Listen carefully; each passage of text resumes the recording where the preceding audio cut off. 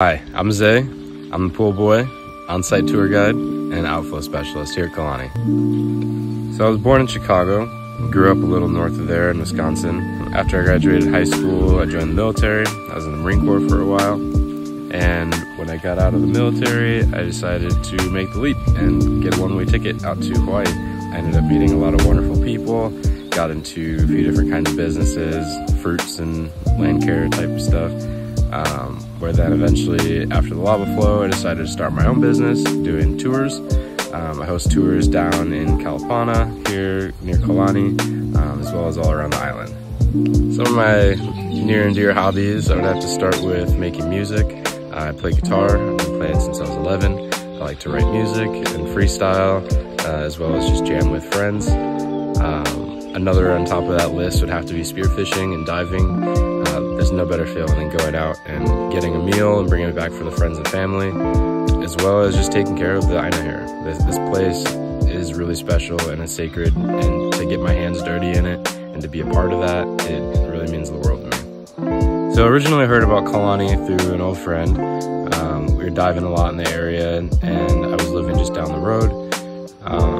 After COVID and after some changes to the living situation, I decided that Kalani might be the best fit. It's been working out for everybody so far. I love being able to take care of the pool and get to know this community more. It's a beautiful thing.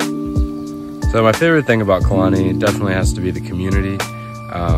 The ability to have a family dynamic with these people where we all have our own space, but we come together for laulimas and community meals and our weekly meeting. It's a really beautiful thing. And that kind of ties into my business as well. I started this business doing tours because I want to meet people from around the world. Being here in a community like this kind of helps me brush up on my social skills, as well as just integrating more of my own ideas and sharing the skills.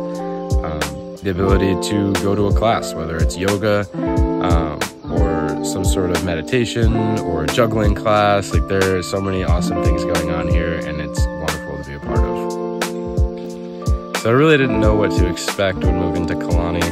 I didn't realize that I would find a family and a place where that I could settle, come into my own, and grow as a man.